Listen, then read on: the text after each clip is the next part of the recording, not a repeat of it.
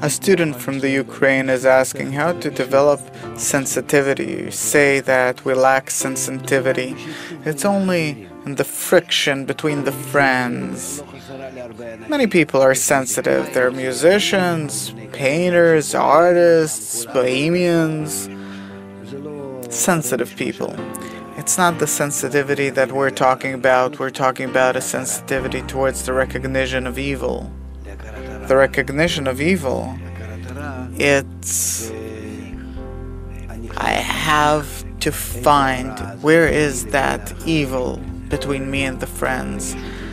That's the kind of sensitivity that I need for that, where each time I'm very sensitive to the slightest changes towards whatever comes from me to them, and to constantly be concerned about increasing it.